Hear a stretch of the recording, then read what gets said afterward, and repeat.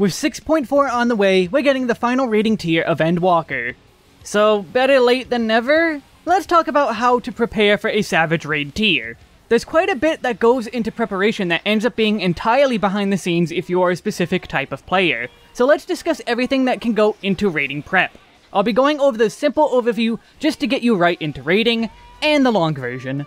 This will apply to basically every raid tier going forward, assuming they do not start throwing in changes, and even if they do, most of this is likely going to remain a thing. If you like this, rate, comment, sub, check me out on Twitch, maybe grab a hoodie. Support helps creators out a lot. So let's start with the easy mode.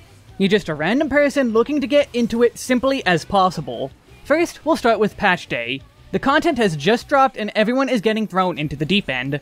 We will have 1 week to prepare for Savage, since the Savage tier releases 1 week after the patch. First, go to the raid unlock area. For Endwalker, that's Aporia in Labyrinthos. You can tell because there's even a raid vendor here. Do the questline to its conclusion, completing all 4 raid fights and any additional duties attached. Then next week, when Savage becomes available, come back here once more for that unlock quest. It will just be some basic dialogue, nothing intense. But even if you have enough gear to do those normal raids, you need more gear for Savage. So let's look at our gearing options. First we have the drops from normal mode. However, you do not get direct gear drops. Each fight will drop tokens that you can trade in at an NPC at the raid unlock location or near the tombstone trader. Each gear piece will need a specific token, and multiples for anything on the left side. So that just means farm tokens. Well, no. You get 1 token per fight per week, so 4 tokens a week. And not every token drops from every fight. So you will need 2 weeks worth of tokens to get some items, which technically we do have 2 weeks worth of tokens. The day Savage drops, it's a weekly reset. So you'll want to plan ahead what pieces you want from these 2 weeks if you're going for this gear. And if you're only using this gear, you'll need even more time. Normal mode gear is just the minimum effort and cost option. You'll also be earning new tombstones, which will allow you to buy even better gear. Using the 6.4 raid, that drops 640 gear, and tome gear is 650, upgradable to 660 with tokens from Savage, and other options in 6.5. This will gear you up except for a weapon. You need several weeks of clears of the final fight of the raid to buy a tombstone weapon, but that's the only weapon you can get from here. Instead, unlock the extreme fight from this patch and do it. This will drop a weapon, a very strong one. This will serve you well for your prog duration. The real Savage prep option for launch is the next choice, with the exception of weapon. Head to your nearest market board, use the gear filters, and look at the top item in the list. We want to buy high quality crafted gear. Gear that will be the same item level as the normal raid gear. This will cost some gil if you don't make it yourself, but will be the strongest option without comparing closely to the normal raid drops. Like, this crafted piece has skill speed, but the raid piece does not. Generally though, crafted will all be better because of materia. Those green circles on gear are materia slots that we will plug stat increases into. Something you learned back at level 17. Both raid gear and crafted gear have these. However, raid gear only has 1 or 2 slots. Crafted gear does 2, until you do advanced melding. Advanced melding means any crafted item will have 5 slots, regardless of the listed number. This is the fabled overmelding. Overmelding has a very high failure rate. On accessories, the 5th slot is a 7% success rate. So you'll be making a lot of materia explode, needing hundreds of them to fully meld a set. Or just be very lucky. What you should be melding onto these will vary based on what job you are, but the balance will likely have a best in slot list before Savage comes out, so you'll know what the ideal melding and raid gear choices are if you check them out. No, I am in no way affiliated with them, they probably don't even like me.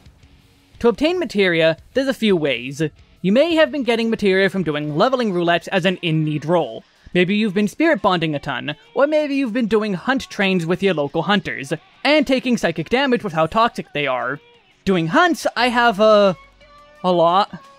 Plus the hunt currency buys even more materia. I have about 3,000 materia saved up over the expansion, so you can earn materia extremely quickly if you want to. Or you can just buy off the market board. Those of us with literal thousands of extra materia will gladly sell to you for extra gil.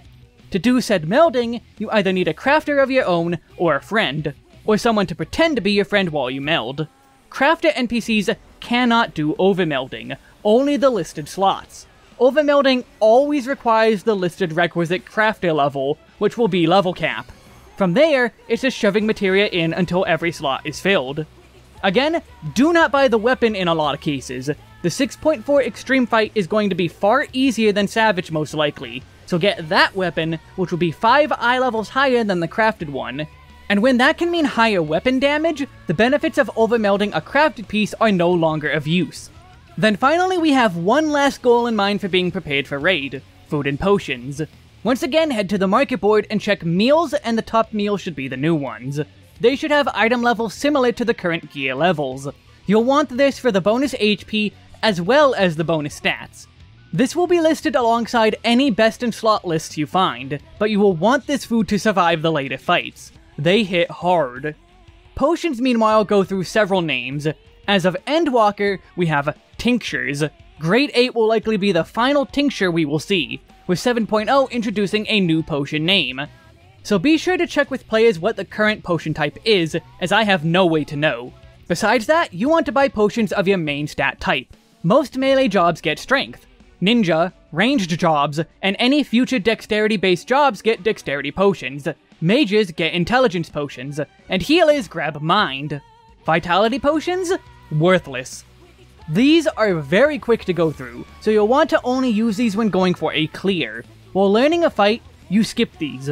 Food you'll always keep running just for the HP, but potions need to be used every pull rather than every 30 or 45 minutes, so you'll save them until you are ready to clear. Now that's kind of a lot, but if you want to succeed the moment the fight unlocks, you need to work for a clear. Every week gets easier with getting more gear, tomes, and drops from the first fights, but until time passes, you have a huge fight ahead. But the next patch will be a huge boost in strength. So as someone coming in late, you have a bunch of advantages for prep. Cheaper gear, food, and potions. You might even be able to buy cheap pre-pentamelted gear. No, 10 million is not cheap. More tombstone gear, assuming you have been capping every week. A relic weapon and an even stronger extreme weapon from the next extreme, and the Alliance raid gear and tombstone upgrades. While crafted gear can remain the best option depending on this or that, you have more options that are about as good and sometimes outright better. If anything is a disadvantage, it's the player base. People tend to feel better players clear sooner, and weaker players join in later. But there is no correlation, just make sure you yourself put your best effort forward. There is also, however, one other small note to make. You may notice for chest pieces of crafted gear, there is an ornate version. This is obtained via Wondrous Tales in Idyllshire, all the way back in Heavensward. Chloe is a demon, but may bless you with a golden certification if you are lucky. This is how you buy these ornate pieces, the true best in slot of a new tier. The issue is, it is extremely rare to win, and if someone is selling, it costs way too much gil for something you will replace in a few weeks. But your reward is 5 guaranteed materia slots. Not only are they guaranteed slots, but you can put in the highest grade of materia into each slot. Advanced melding forced you to use 1 tier lower after the first overmeld, so potentially even more stats. But not much. It's like super minor. But I wanted to note it as an existing option. There's one problem for all this though. All this gear and potions and food has to come from somewhere. That's where Disciples of Crafting and Gathering come in. These classes have a lot of work to do, but also great profit if they get in early. Let's start with the Gathering. Every new expansion, there are folklore books to buy for scripts, the Gathering and Crafting currency. These are usually not too hard to get, but require a bit of grinding. They are bought with uncapped scripts, so quick to farm up. For Endwalker, you had to buy 16 tokens with scripts, then buy the folklore from an NPC nearby. Expect similar for any current expansion. This is luckily a one-time worry every expansion. What isn't a one-time worry is new materials every patch. That crafted gear will have brand new materials required, which will only appear if you have these books. They are in legendary nodes, nodes that spawn at specific times every in-game day, every 35 minutes. When the node will spawn is unknown. Your gathering log will tell you after you gather it once, but until you do, it will remain unknown in your log. And when new materials are released, nobody knows until they're found. You are told the zone, and that's it. Good luck until then. Hope you have a good contact who gets that info quick. Even then, you have a gear problem.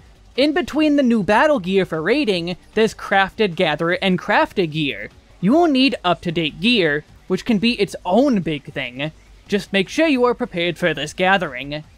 In addition to all of this, special nodes like these have one gather attempt every time they spawn. You need to maximize how much you get out of every gather attempt. On the bright side, each new item tends to be on a different node, so you have time to regenerate your GP, and you can spend the entire in-game day gathering materials instead of huge pauses. One node ends, you can head right to the next node for the next material. One final issue is ethereal reduction for Aether Sand. You can buy Aether Sand with Gatherer scripts, but the main source will be from reduction. This is something you do with ephemeral nodes. They are a special type of node that spawns once per in-game day, but have a much longer spawn time than legendaries. They will have this clock icon in the location selection, and you can collect as many as possible in that time. The collectibles, and the higher the collectability, the better. By exploding the collectible, it can turn into another item. Specific items can be reduced into Aether Sand. Several of the crafts require this sand, so if you want to gather it yourself, once again, good luck finding what gives what. Once the initial rush is over, your profits are going to be far lower, but not zero. You can still sell items, but you might just end up buying them for your crafting. They're cheaper after all, and some jerk probably just has a bot running to keep the items being spawned. So now onto crafters. Like Battle and Gathering, you have to keep up on gear from the previous patch if you want to craft this new gear. You also need to own the current Master Book. Master Books are unfortunately not something you can grab as soon as you hit level cap and never think about again. The first one, sure. The second one will only be released later in the expansion, usually in the 0.2 patch. So pretty early, but not immediately.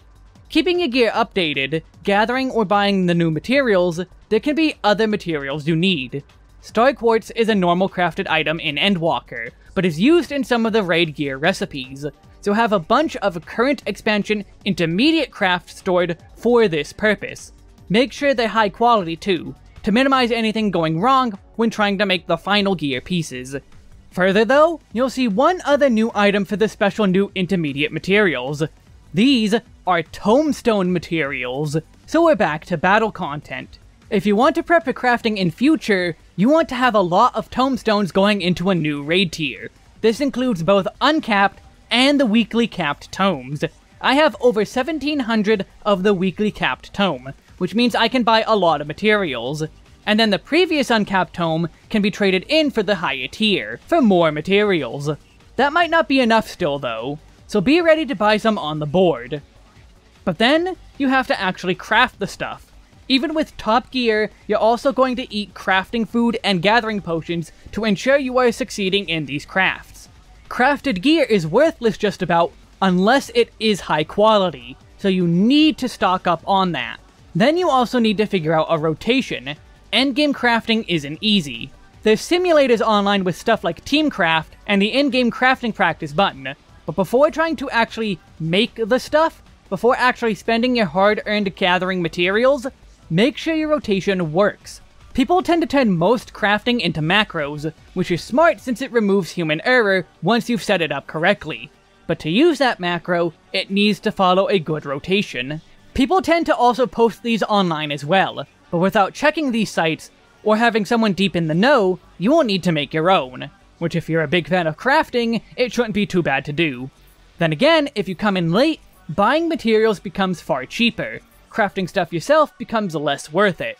And trying to break into the selling some gear yourself becomes a very low profit game comparatively, but it's still potential profit.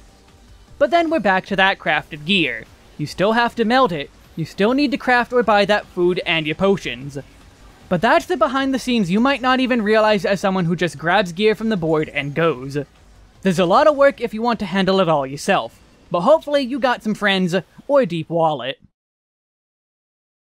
Thanks for watching this little video. Hope maybe gave some people a quick realization of how to prepare for this final tier and future tiers. Like, comment, subscribe, please follow me on socials and all that stuff. Take care and may the power of Anid Hogs lay waste to your enemies. And an extra special thanks to everyone who supports me on Patreon. Extra special thanks to the big dragons who are Ayman Al-Khatib, Benjamin Hahn, Benjamin Rice, Bergie, Karsten Waywer, Ethan W., Fraser97, Henny G, James Hall, Jason Grout, Jeremy Abbott, Jericho, Kevin Lowe, Mizella, Shimmering Blaze, T-Rogue, Timmy, and 02. Thanks again. See you around.